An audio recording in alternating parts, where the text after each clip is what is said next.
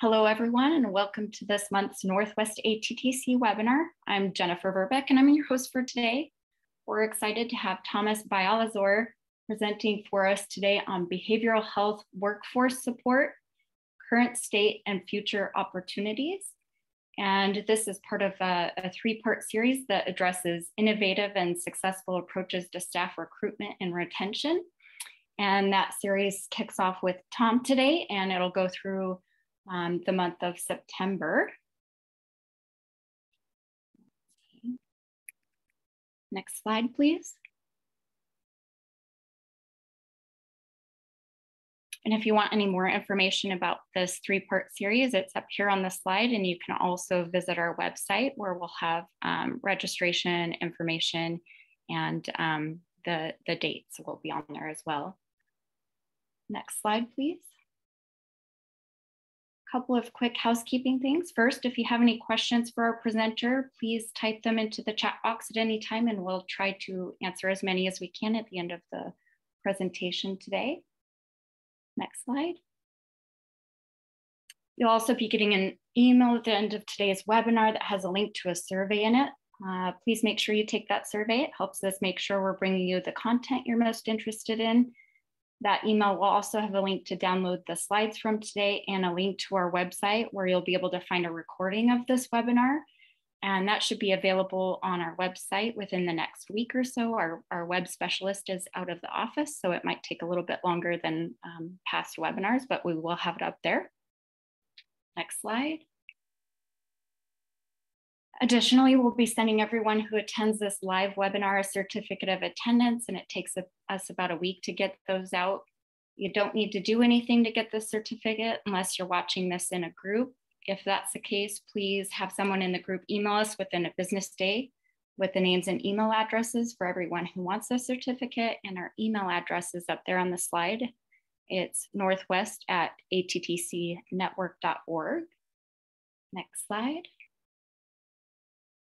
Now on to the webinar. I'm pleased to introduce our speaker today, Thomas Bialozor, who has worked as a social worker and program manager in Oregon settings that include nonprofit organizations, local government, and health plans for the past 20 years. Tom currently holds the position of Director of Behavioral Health with Care Oregon, which focuses on supporting individuals enrolled in Medicaid and Medicare. And with that, I'll go ahead and turn it over to you, Tom. Thank you so much for your time today and for joining us. Great. Thanks so much, Jennifer. Well, it's a magnificent summer day here in downtown Portland, Oregon. If anything, maybe a little bit on the roasty side, but I hope it's a fantastic day wherever you're dialing in from. We're so grateful to have you join us today for a conversation on strategies to support the behavioral health workforce in your community. Before I begin, I'd like to provide a special thank you to the Northwest Addiction Technology Transfer Center Network, the University of Washington, and all this with the support of SAMHSA for making today's session possible. If we can move forward 2 slides.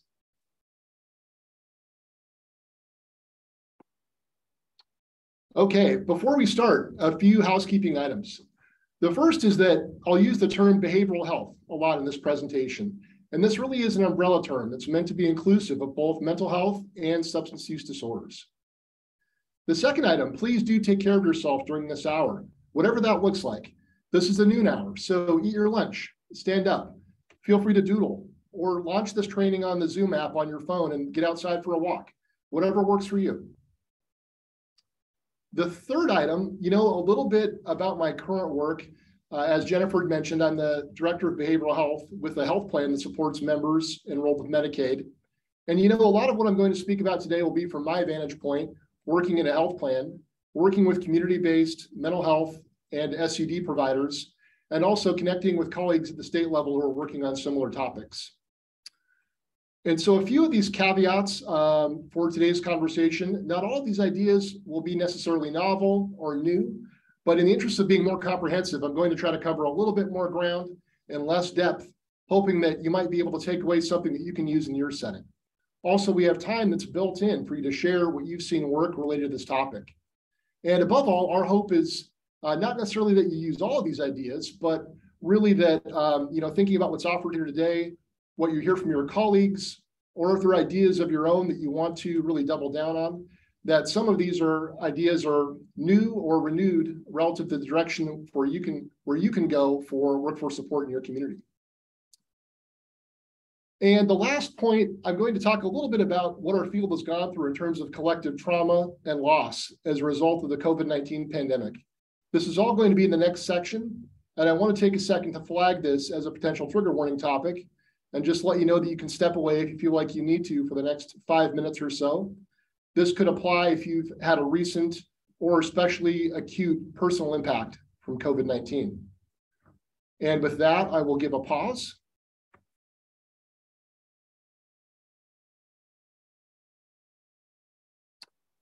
Okay, let's head into the next section. So whether we're talking about, what's happened to so many of us across the country, the clients we serve, or ourselves, there have been so many profound impacts from the COVID-19 pandemic. The fear of getting COVID, all the related impacts from getting COVID, the economic and financial stress, all of those elements really has taken its toll. For those who've lost family and friends, loved ones, or neighbors too soon, there is really an undeniable felt sense of individual and collective loss and trauma and pain. There have been extended periods of isolation, kids who are not able to be in school in person for the better part of 2 years, older adults who were disproportionately isolated from social connections or from family support. Also, we've seen return to use and overdoses at an unprecedented rate. And I think the bottom line is that, there's really been this acute psychological pain and emotional suffering for a large part of the population for the last 2+ years. And the behavioral health system has really been here as the safety net for receiving and intervening in so much of that. And I don't know if we've really had, fully had enough time to take stock of the loss, the trauma, all the lasting impacts of the last 2 years. And in behavioral health, we're really the ones that hold it all together during these times. And so much of that effort has required a sort of tunnel vision or a single-mindedness on the part of providers in order to make it through these times. Let's move to the next slide. So, as I spoke to in the last slide, there really has been a marked increase in substance use.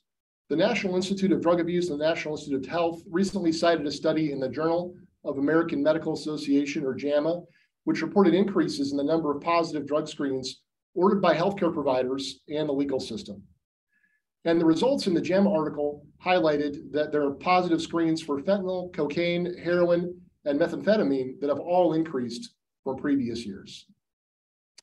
Next slide.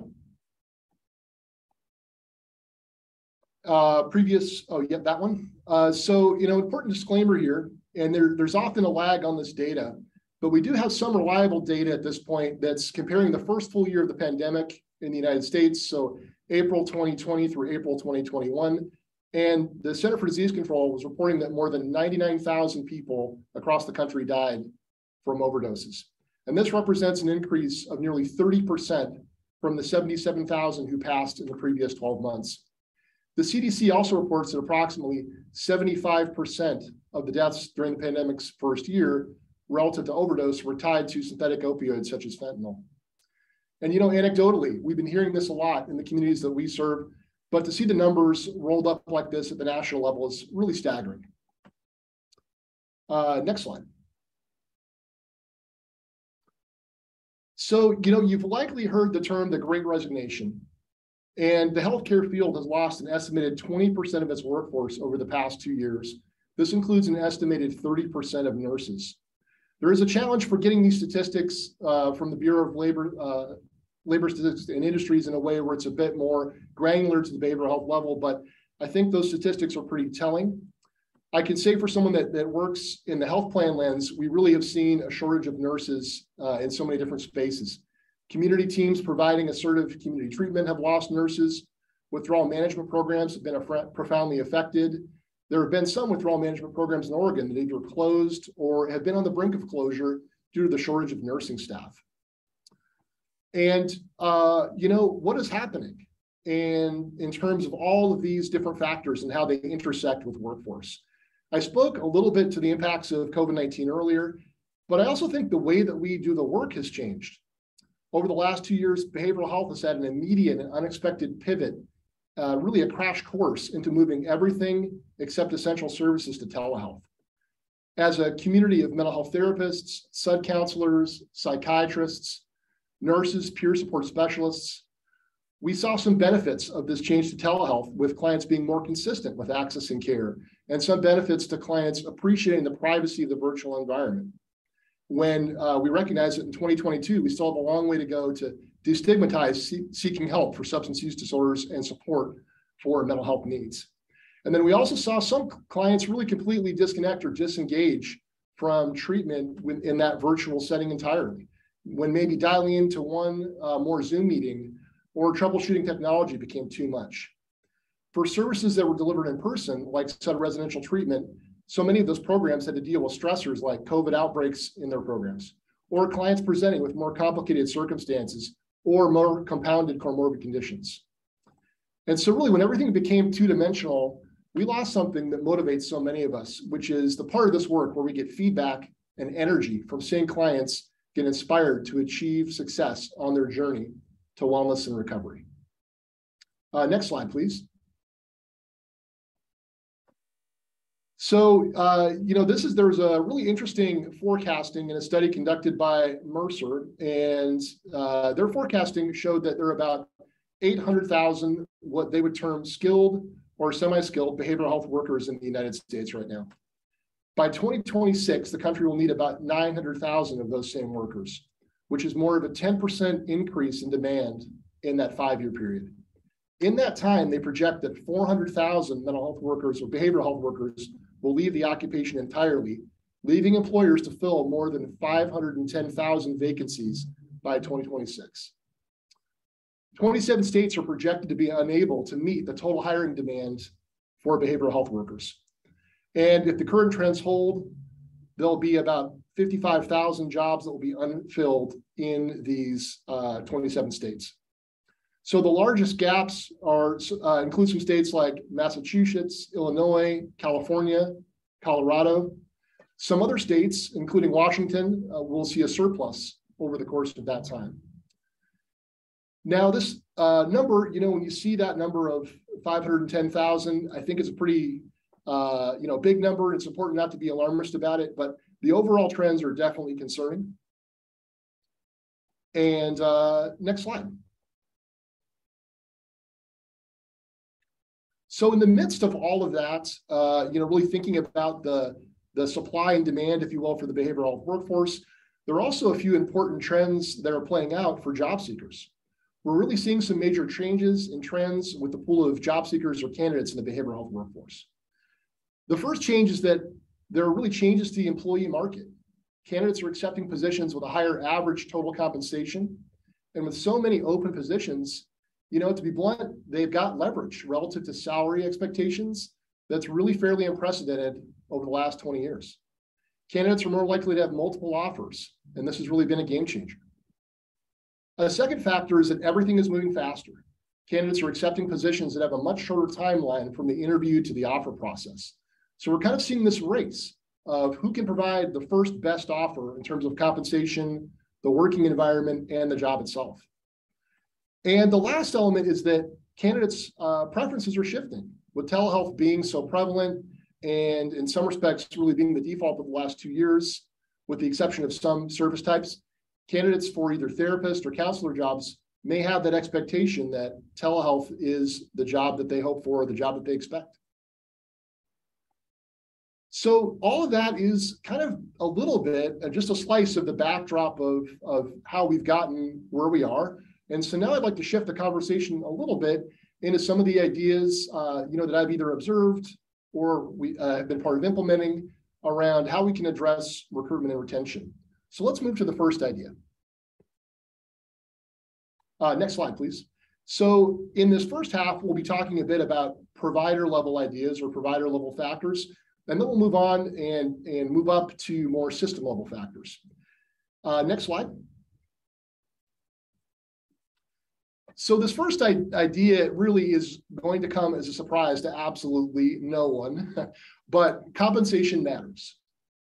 Salary needs to be competitive and current to market. So some questions to ask are, is a salary or a wage differential possible for shifts outside of working standard working hours, for community-based work, for crisis work, and even now for in-office work where face-to-face is the expectation for that position? And thinking about PTO relative to paid time off, how generous are PTO benefits? How do those benefits compare to other organizations? And another factor, are long-term paid time off benefits possible, such as a sabbatical after 5 years or 7 years or 10 years? A couple other factors to consider. When it comes to benefits, what is the employee's cost share for healthcare? And how much does that cost share cut into the paycheck of the employee? How recently were these benefits reevaluated? And are the healthcare networks sufficient for employees to get their own behavioral health, physical health, and dental health needs met? And then one last factor, what do employer contributions to retirement levels look like? And again, how recently was that reevaluated? How competitive is that?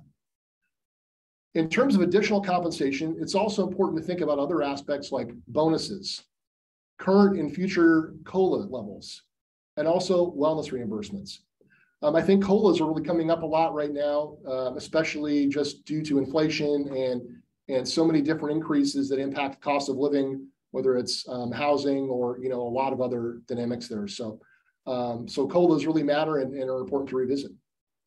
So what does all this mean for provider organizations? Total compensation is really requiring continual reevaluation and kind of an iterative mindset in this environment. It might be a moving target for a while. And then for health plans, you may find that you're evaluating reimbursement rates because provider networks are telling you that their cost of business is going up. So we'll move on to the next slide.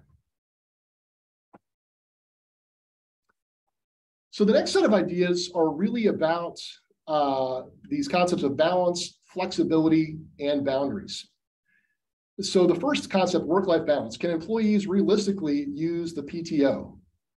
I think in a lot of different circumstances, I've heard that providers, they're very mission driven and they don't always feel like they can use that PTO. So what structures are in place to support that use of that paid time off and getting vacations in a way where someone can recharge and get away? Also, are alternative work schedules possible? There are schedules of alternating 410s, of 9-hour days.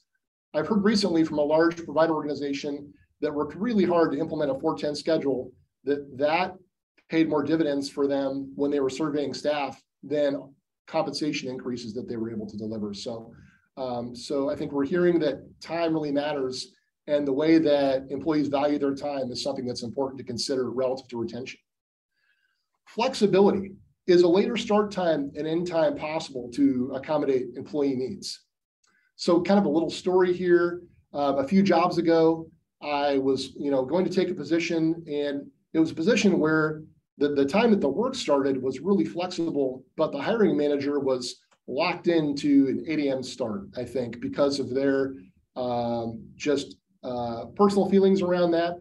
And so when I was evaluating that, I was responsible for the morning, childcare drop in my family.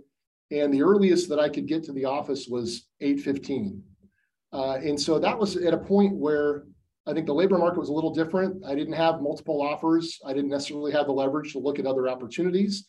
So I was able to work this workaround for my childcare that involved dropping to another family who would then drop my child off at preschool. And there were a lot of moving parts there to make that 8 a.m. start time work, when in reality, it would have been pretty easy for the hiring manager to just bump that back to 8:30, and it would have been a fairly straightforward change, I think, from my perspective. That worked out. I ended up taking the position and was able to make that workaround happen. But for employees and candidates in this environment, if they have multiple offers and if there's inflexibility that they deem unnecessary, they might just take a different offer. So I think that's part of the importance and risk there around flexibility. Also, are there permanent or temporary opportunities for flexibility during the workday where employees can schedule appointments for their own wellness or for their family needs? And then a couple other concepts here, ongoing employee development. Does your organization have intentional onboarding with an emphasis on relationships, gaining fluency with systems, and creating a community of support? And are there ways to identify targeted training to help employees feel really competent and support learning more in their areas of knowledge gaps? And then the last concept on this slide, time outside of work, is a really important retention idea. It's important to review, after hours work expectations, whether that's crisis coverage or calls from clients. How much of the time outside of work are you expecting employees to be on? And then also it's important to consider if your organization, even unintentionally reinforces what I call an always on mentality. So this idea that if someone gets a work-related text or email after working hours, they're expected to respond and to bring work matters back into the forefront of what they're thinking about, because that is just, again, one of those ideas that when employees feel like they can have those boundaries and when their personal time has that level of separation, it can be easier to really have that environment where their work can be sustained over time. Next slide.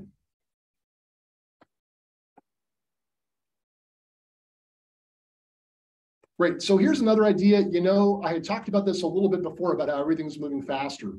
So an idea relative to human resources, it's really critical to review the data that you have on turnover, employee turnover. So looking at that at every credential type.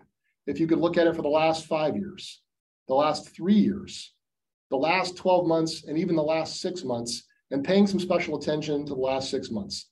Have your employee turnover rates increased? At what rate? And are there specific positions that are turning over at higher or lower levels than other positions within your organization?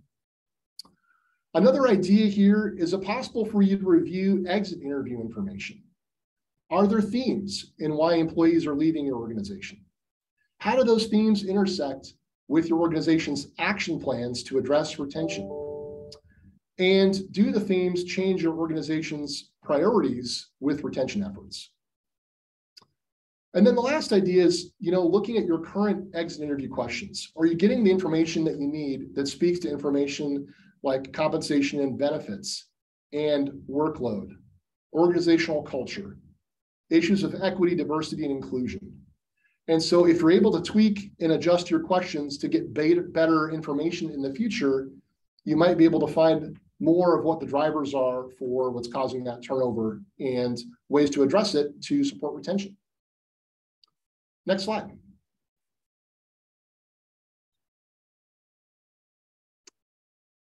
So in this next slide, I wanted to talk a little bit about kind of 3 related concepts. And these relate to engage, encouraging, and adapting to feedback.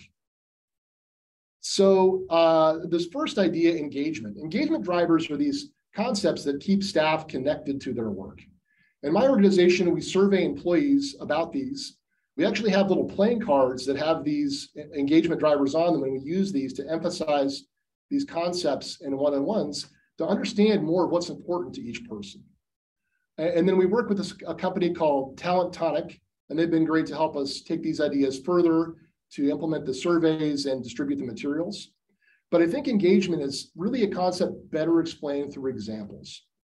So if you think about work environment drivers, those would be those qualities, associated with someone's work surroundings or their team environment. And so to think about what matters. Does it matter that someone feels appreciated and valued? Does it matter that they feel like they can make a positive impact in their work? How important is it that there's really a great spirit of teamwork and that they see people pulling together? Are new ideas valued and appreciated? So some of those are examples of work environment drivers. Work drivers relate more to someone's individual work and individual projects. So does the level of challenge meet someone's expectations? Are they given substantial responsibility? Do they have the resources and tools to be successful? Manager drivers would be things like, I can trust and respect my manager. My manager gives great feedback. My manager gets facts before making judgment or taking action. And then another category of engagement drivers would be organizational drivers. So, items like the organization's mission and purpose really align with my individual mission and purpose. And I believe in the organization's reputation and the work they're doing in the community. the organization's real values were consistent with the values that they aspire to. So with all of that in mind, going further with those engagement drivers and understanding how those connect for individuals, for teams, those are all ideas that, when you're tuned into those, they can help you, better retain employees. The next example I have on here is about recognition. So, again, just another super quick story. This concept that we've heard a lot, thank you, healthcare heroes. This has been a really common refrain. And I've got the good fortune to live near a world-class hospital here in the Northwest. And day after day through the pandemic, we really believe that hospital workers and healthcare workers have been doing heroes work, and they've been saving lives. And there have also been so many efforts in communities to recognize and celebrate this. In the community that I live in, it looks like windows painted with messages that say, thank you, brave healthcare workers. We can do this together. And early on in the pandemic, at the end of shift change, community members in my neighborhood would stand outside of the hospital at shift change and have a clap out to show their appreciation for healthcare workers. And, I want to just be really clear. I'm really glad for it. It's well-deserved on every level. And I would also argue that the work of behavioral health professionals throughout the pandemic was also life-saving in so many ways, but it was so much more unseen. So, where I'm going with this, at the individual level, at the community level, can we emphasize that the behavioral health workforce needs to be celebrated? And how do we amplify that message? So thinking just a little bit about the individual level, the first thing is how can we understand all of those ways where giving recognition is such an individualized element. So understanding how each individual, how recognition, fits for them. That's the first thing I think to be attended to. The second thing is, are there systems that you can put in place that make it possible to create, more visible recognition for staff that are doing amazing work every single day?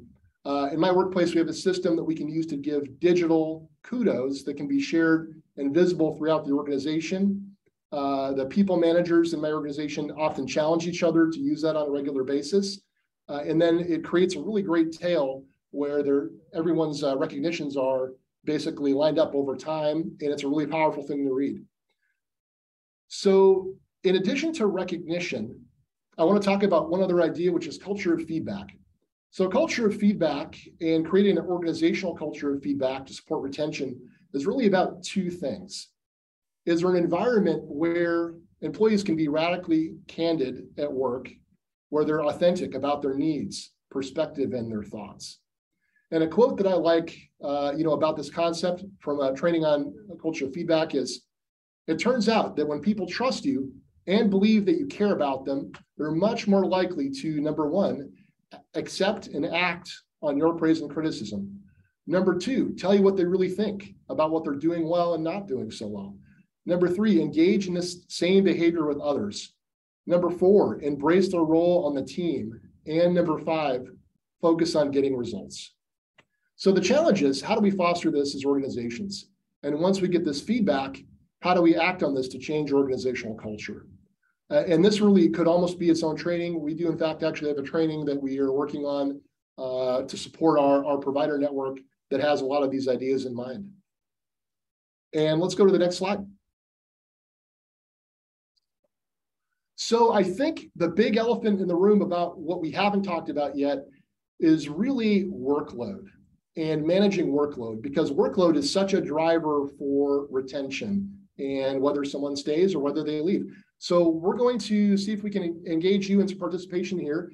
If you could click on the link that Jennifer dropped in the chat box, or take your smartphone and with the camera, scan the QR code that's on the screen here. That's going to take you to a poll link, and that link is by Mentimeter. And in that poll, if you could, so going to produce a word cloud. So if you could pop in either one or two or three words or short phrases about strategies that you've seen that have really helped managing workloads in a time of, really increasing workloads, and there's really kind of more to do than ever. So we'll give you about a minute to drop in your ideas, and then we'll share that in the next slide.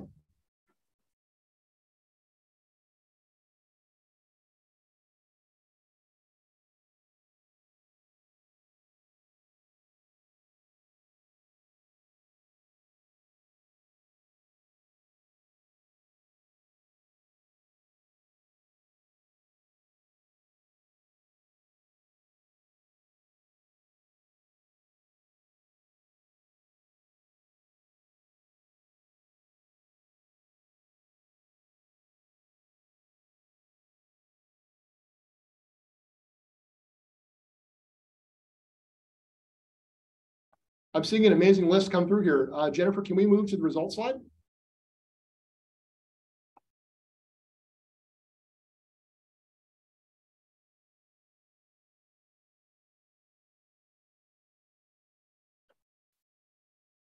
Can you click once more on the refresh?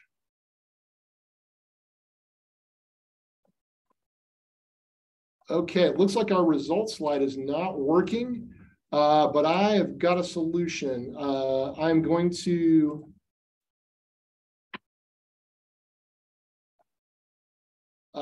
use this as a screen cap. And then Jennifer, I'm going to send you the results slide in an email if that works. And if you could drop that results slide picture into the chat, everyone can see the visual. There's a lot of amazing ideas happening here. I don't know if people will be able to see a visual, but I can put the results with numbers in the chat box. Oh, and you know, the other thing I can actually do, I can share the link to the results. So why don't I do that? Okay, yeah, I can put the link in the chat box and people could click on it that way. Great, I'm gonna drop it in now. Okay. So if you want to see our results, the link to the results of the survey are in there. And I will highlight, it's an incredible list. I'll highlight just a few that help with managing workload. I'm seeing concurrent documentation, ability to set boundaries, looking at reasonable caseload sizes, realistic deadlines, helping staff to not work on the weekends, supporting time management, looking at paperwork redundancy, eliminating administrative burden. This is a fantastic list. So I'm sorry we're not able to show the results live, but if you're interested in seeing the full list, just click on the results link in the chat. And those are a lot of these amazing ideas that our participants have brought forward today. So yeah, I think we can go ahead and go to the next slide. Okay, so now we're going to move forward to a few provider level recruitment ideas. Next slide, please. So a few recruitment ideas. This first idea is, and then can you click once more, Jennifer? I think there's a cycle graphic that comes up. Yep, great. Change the cycle time. So this is really an HR focused slide. I think it's really critical to look at the time between application screening, interview scheduling, and the interview process and the offer stage. Because really, you know, what's happening, if there are multiple offers coming in and you have a gap between those three stages, what you might find is you settle on a candidate that you want to hire, but they may have other offers coming in before you're able to get through getting your offer out the door. So the cycle time for candidates really matters more than it ever has before. And the next idea, track the delta. So it's important, again, to take that data in and look how far apart is your organization on declined offers with candidates. This is really a valuable tool that will help quantify how the market has changed. And then are there factors other than compensation that are causing candidates to decline offers, like work schedule, lack of affordable housing, or other dynamics. Next slide, please. So here's another recruitment idea, and really this is about marketing to additional incentives of the job. So there are a number of different loan repayment programs. So I imagine many of you are familiar with HRSA awards that are tied to commitments either to specific sites for behavioral health care or tied to rural areas. And so, you know, that program is available at the federal level. Also, individual states might have programs that have different eligibility criteria that offer loan repayment. that's different from the HRSA programs. Oregon has a program like that, and in some respects, they meet some of those gaps or those areas that aren't covered by those HRSA awards. So if there's loan repayment, is that something that's being marketed? Tuition assistance. This is an employer-paid benefit where an employer pays or some part or all of the cost of an employee's cost to attend college university classes. Licensure supervision. Does your organization offer licensure supervision toward CADC, LCSW, LPC? What I'm finding is this isn't a benefit across the board. It's not offered by every organization, but if it's one that you do offer, it's important to market it. And then the last idea, other perks. Does your organization offer wellness reimbursement? Are there pathways for career growth and development? And next slide.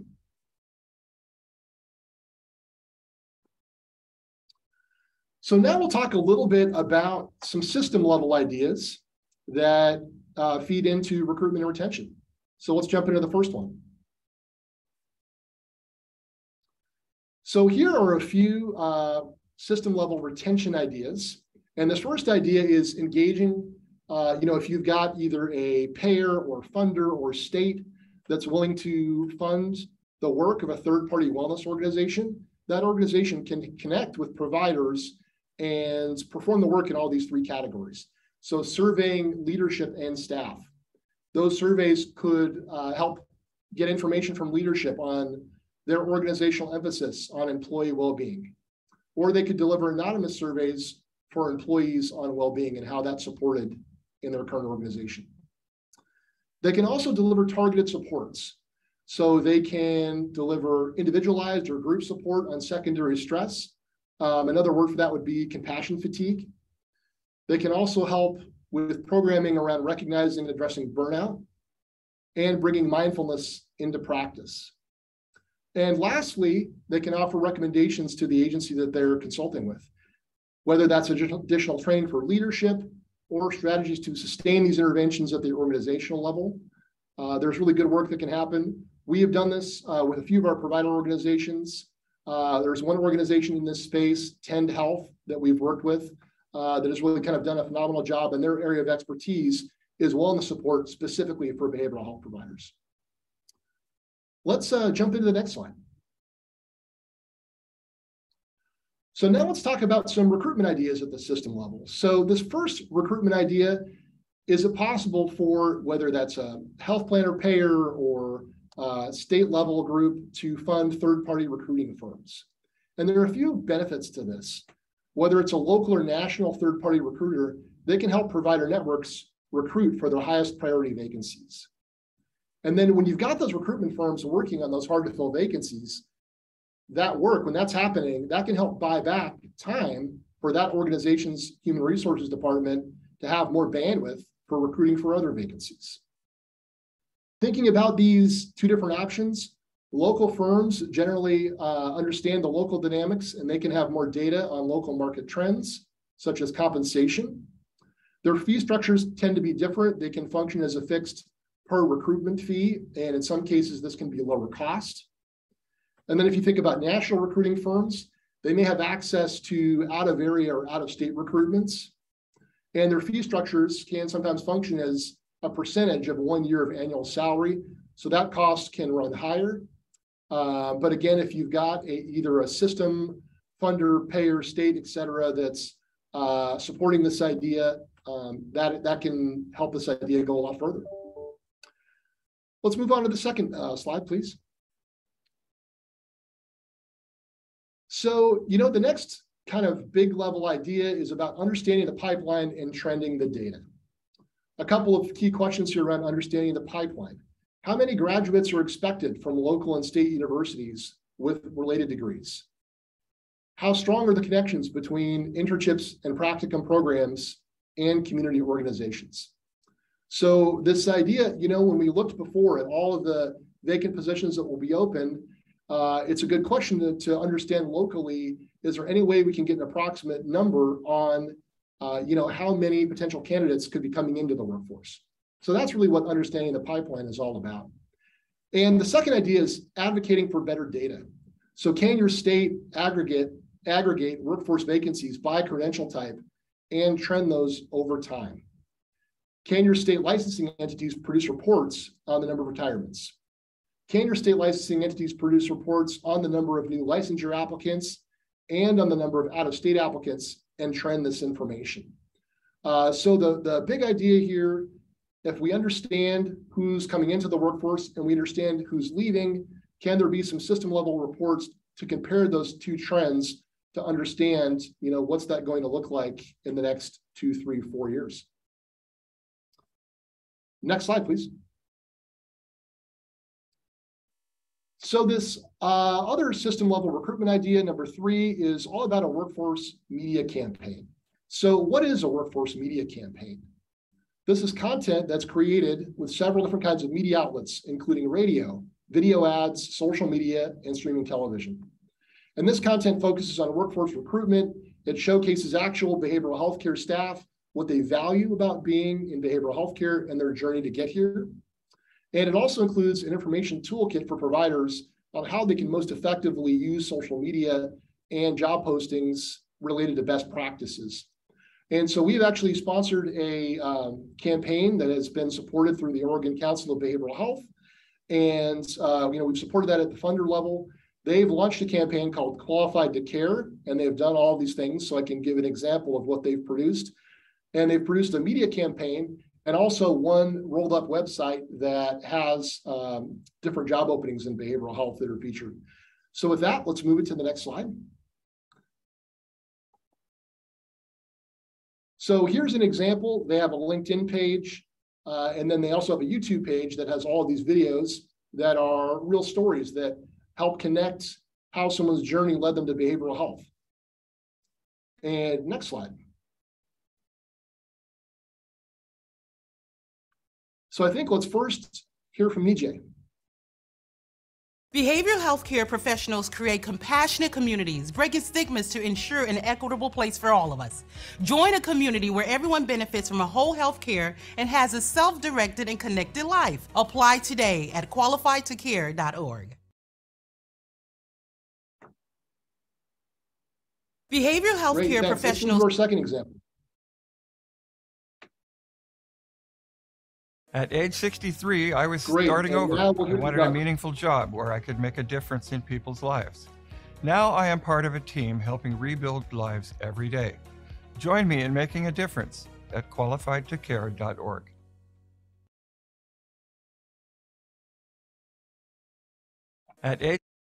Thanks. So those are just a couple examples of a media campaign and what that can look like.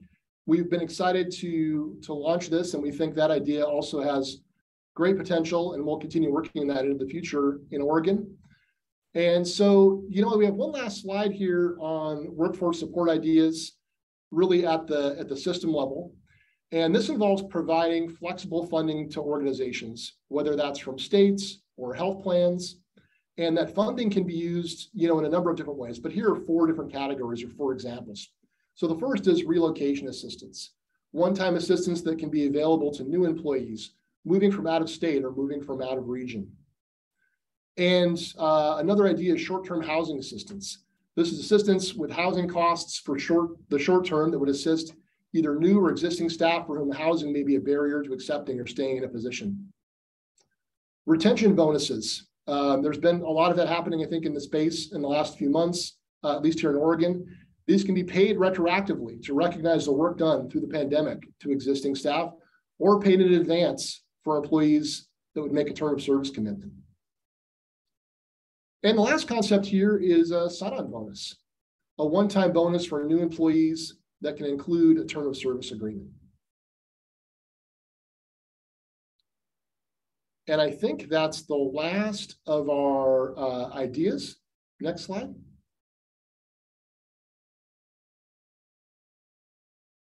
Great. So I think we've got about 10 minutes left, and I just would like to open it up for any questions, question and answer, or discussion or reflections. Maybe while people are taking a minute to type in some questions and comments, I'll just do some closing remarks here. Thank you so much, Tom, for your time today. We really appreciate you speaking with us and presenting on this material.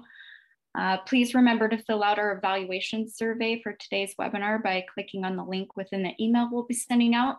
You should get that later today, or it's also posted in the chat box. We'll also be doing a webinar next month on August 31st, and that's going to be titled Recruitment and Retention Strategies for Culturally Specific Behavioral Health Staff. We should have that information up on our website where you can register and find out more details about that. So please join us for that. And I'm not sure if I'm having some issues with the chat box, but I'm not able to see any of the comments that are being written in there. Mandy, are you able to see anything being posted in the chat box? No, I'm not. I'm not sure what's going on, but I do see quite a few people raising their hands, so I could go through and allow each person to talk. I'll call their name and they can ask a question or give a comment. Yeah, that might be nice. Let's give that a try and see if that will at least allow them to either type or to ask their questions over the microphone. That would be great. Thank you. Sure. Sorry about that, guys. Yeah, I'll start with TK Nelson. Hi, can you hear me? We can. Wonderful. Okay, it says the chat is disabled, so that might be a moderator needs to or enable the chat. I think that's probably part of why you're getting lots of raised hands. I would like to know, when I pulled up the what ideas have been the biggest difference maker, we have a picture rather than the actual answers that people relied, even though this is great. I'd actually like to see what people wrote in there as well. And then lastly, I missed the very beginning of the webinar, and I'm wondering if you're sending out the slides for that. And also, I want to just thank you for this. It's very helpful just to even have this well thought out slides and presentation and kind of be able to begin to address things in this way. So thank you.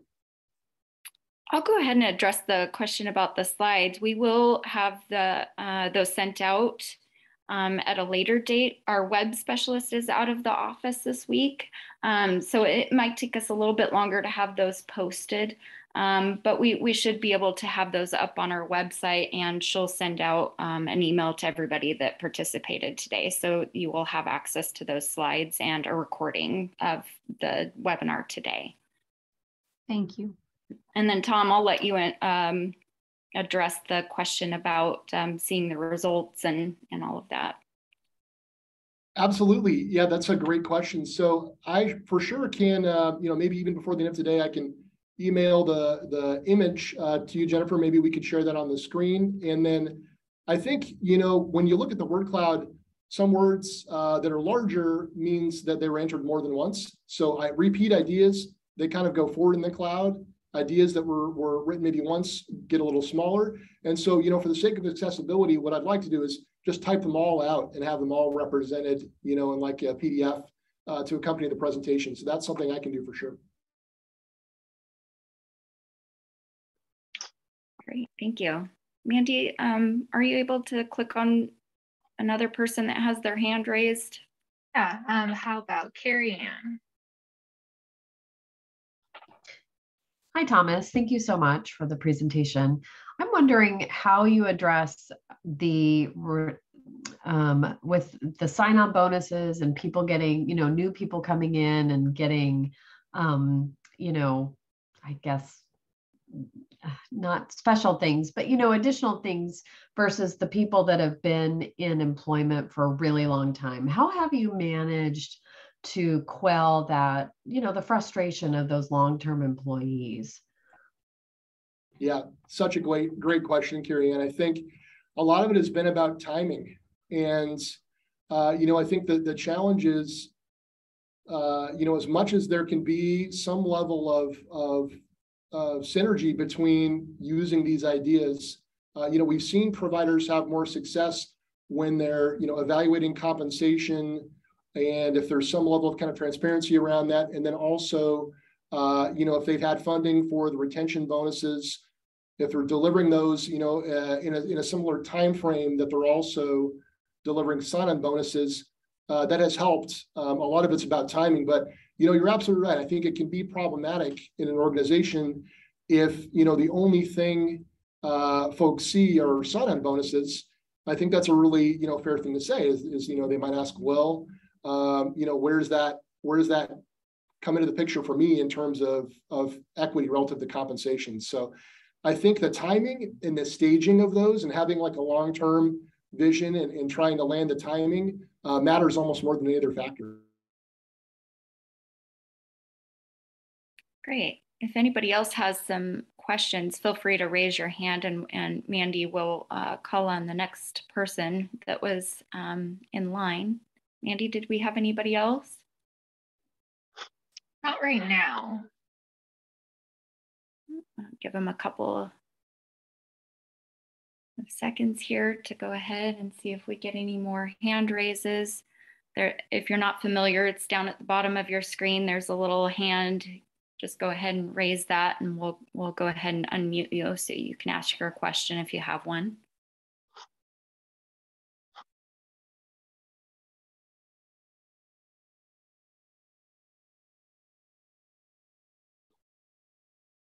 Nothing?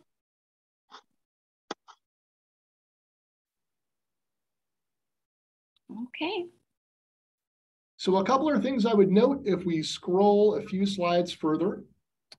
The references for the studies and the data that I discussed today are included at the end of the slide deck here on 35 and 36. Feel free to take a look at those if you're interested in a little bit more of the research behind the first half of the presentation.